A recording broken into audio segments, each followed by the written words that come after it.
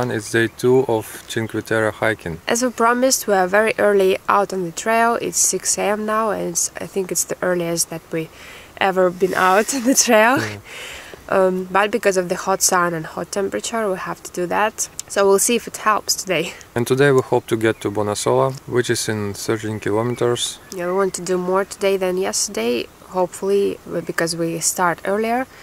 So yeah, let's, without further ado, start the day, so we have time to do that.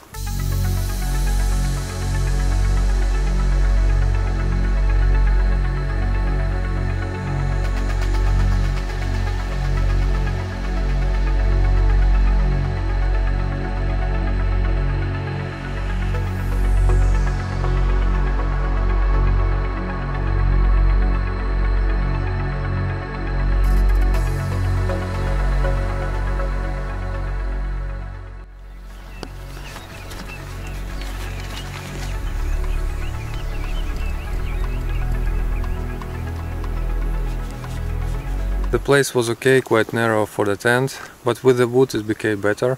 We didn't feel like any differences at all when we were on flat surface, so we think wood helped a lot, definitely. Also yesterday at the dusk we heard some wild boars sounds, you know, like very specific. And Dima decided to block all the entrances, like from 3 sides, with the wood and branches, stuff like that.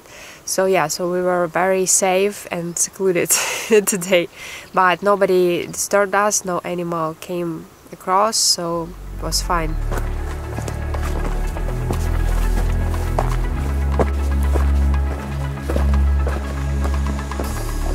Also forgot to say that we didn't have any breakfast today, eaten anything, just like some nuts and water. So we don't know how it will work, because normally we prefer to have breakfast, like solid one. And yeah, we don't know how much we can survive without food, but this was the sacrifice. We started early, just wrapped everything up quickly and got on the trail right away. So that's that. So we got to the uphill for today. It was fast because we already did the most part yesterday. This one is less higher than the previous one yesterday that we did. It's 300 meters and yesterday we did 500 meters. So it wasn't that extreme and that hard. But these directions are very confusing. Like there are a lot of them. There are a lot of trails, but they don't really state the villages as much, and they have very specific names. So you really have to know the names where you had to have the good map or GPS as we are using. So now we're checking where we are exactly, because if you turn the wrong direction, then you won't go back.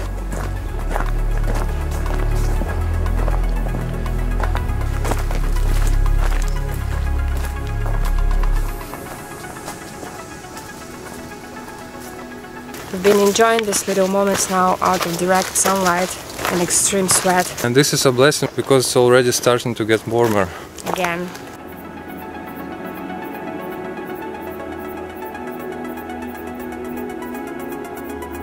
With these extreme heat conditions, some crazy thoughts came to our mind, like lately. Like, for example, it would be great to hike at night, but that's absolutely impossible, as you may know. Like for photo and video shootage, the light is everything. So unfortunately we have to deal with that and continue hiking at daylight. But that's just a joke.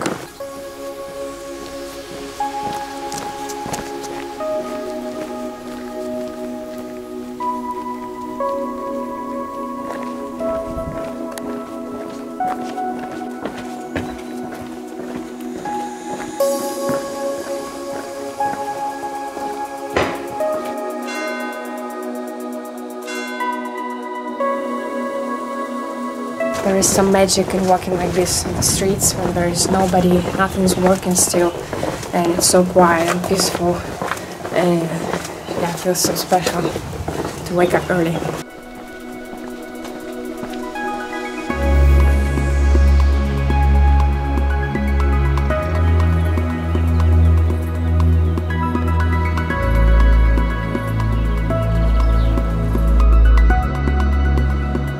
So at this point we decided to cheat a little bit and to go around the first mountain, not to ascend it actually.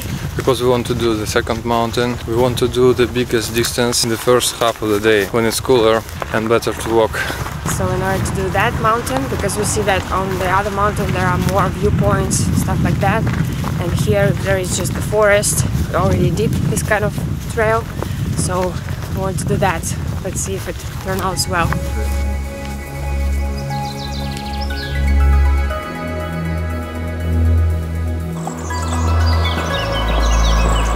So for now we have the easy 2-kilometer stretch to the forest path again. We still will need to ascend the mountain, but not as high as the other one. This is of course better to do in the end of the day, but we're doing this now. This is a stretch, and yeah, and the sun starts to hit our faces already, and the sweat is going on, and also the hunger starts to knock on our stomachs. So these are bad news.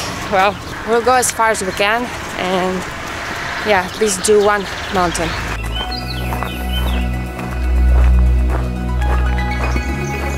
The route is very flat for now, and it feels like we are on a standby mode. Waiting for the challenge to start. Yeah. Yes, but getting really hungry now.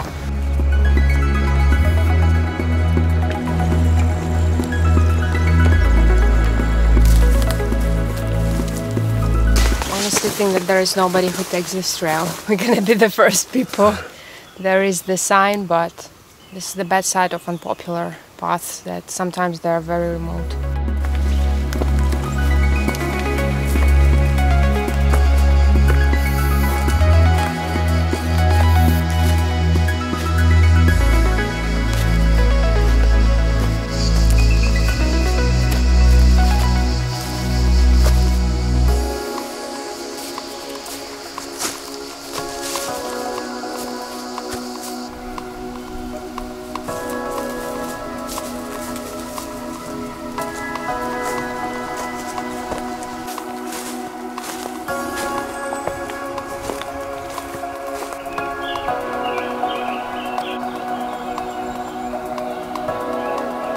There are snakes here. We saw one hiding in the leaves. So need to be careful not to step on it.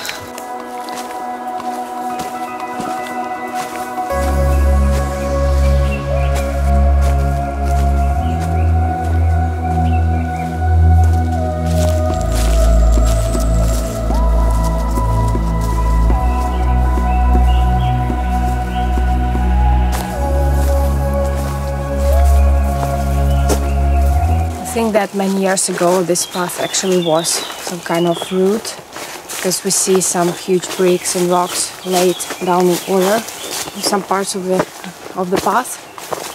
And yeah, it's really nice. The first part was really remote and not that good, but this is getting better, and it's beautiful forest.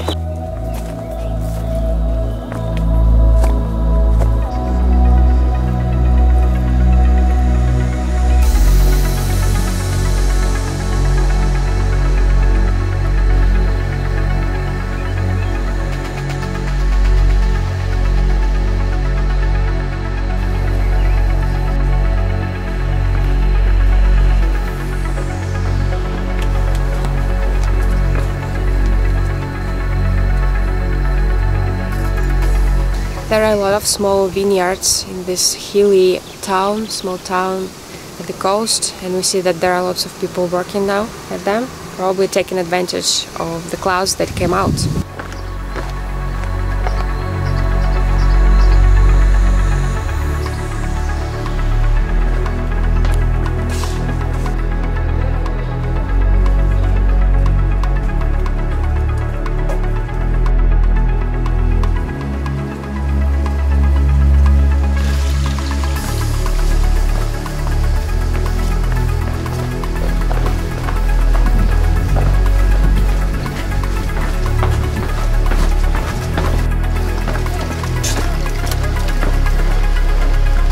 These are the steps for very tiny people, you can see. You have to skip through them.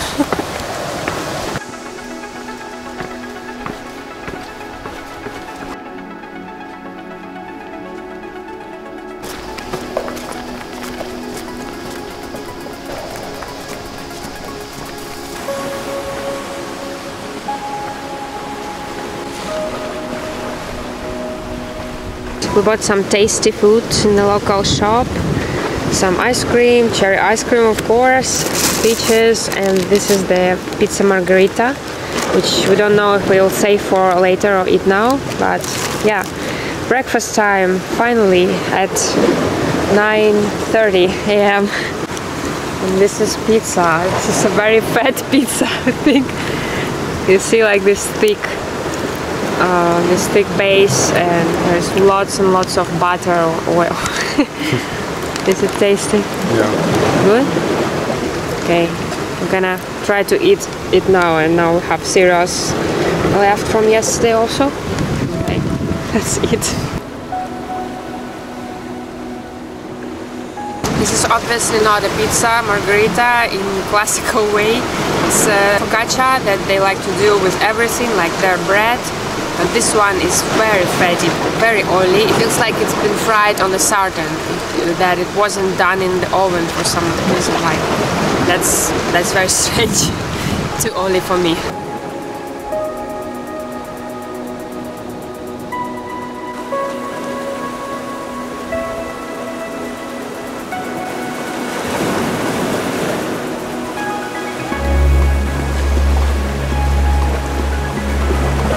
Now we had a good rest here at the seaside in Anso, and now we decide what trail to take next to Bonassola. We see that there is a cycling tunnel going straight to Bonassola, and our GPS tells us that this is the quickest way. And we ourselves wanted to take it, but now we see that it goes partly in the tunnel, partly outside, and we don't know really which parts are bigger. So, and we don't like the tunnels. Me personally, I hate them to be in the closed space. So we want to take the alternative route. There is a path. Probably it will be more challenging because this is like too straight, but maybe more enjoyable and with the views. We hope so, right? Yeah, so we'll go there, check it out there.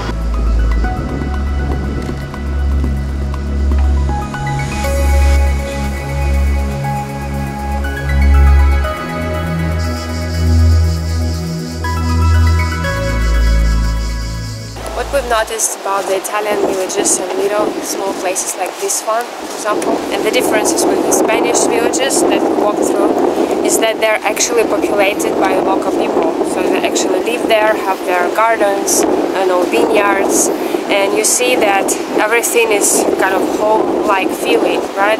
It's not as touristic, even though there are quite a lot of people who are visiting these places, and we believe that it's quite a popular destination too, but they're still living there, and they're still conserving it like it was some time ago, so it feels very nice, and we like it a lot. So this is one of our discoveries here in Italy.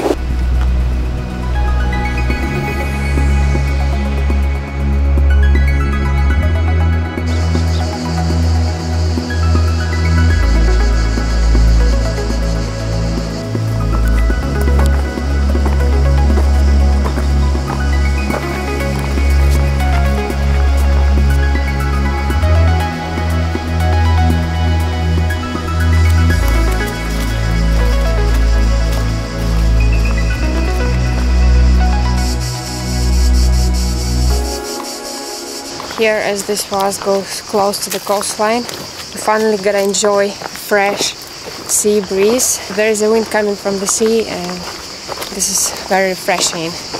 This helps a lot. Also, the route seems to go quite on the level, like without any heavy uphills or downhills, so that is good.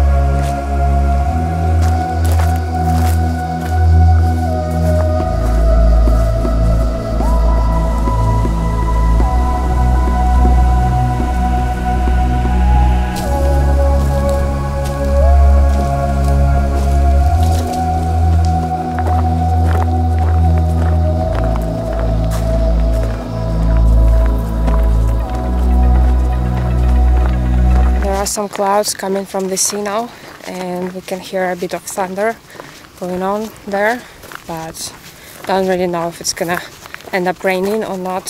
So, but we're still on our way, going to some viewpoints and then to Bonassola.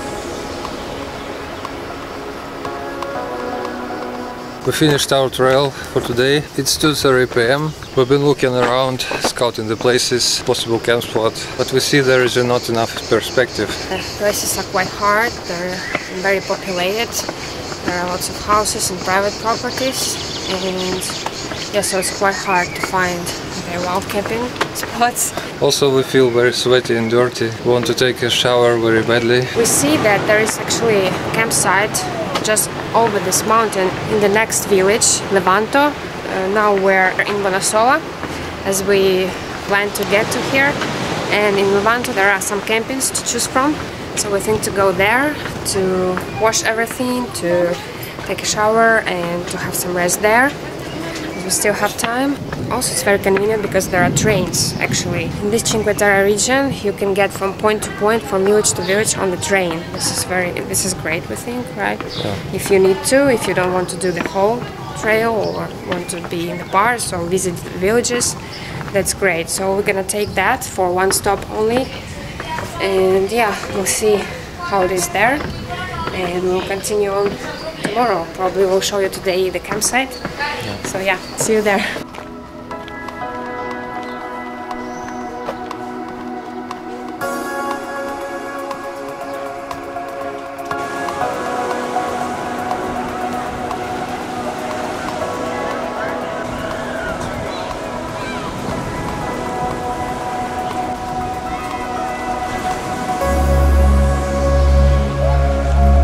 So we found our place for the night here at the Cinque Terre campsite. So now it's already 5:30 p.m. There is less and less time to recover for us. We'll rest in here for the rest of the day, and yeah, go to the shower as quickly as possible because we are so sticky now and so sweaty. Well, and we'll see you tomorrow, guys. Good night. Thank you very much for watching. If you enjoyed this video, give it a thumbs up and subscribe to our YouTube channel for more hiking and adventure videos. Leave us a comment below to share your experience or ask any questions. Follow us on Instagram and Facebook to stay up to date, and visit our website walkingNatureWorld.com for the detailed hike reports with pictures and maps. Hope you're having a great day, and we'll see you very soon in our next video. Bye!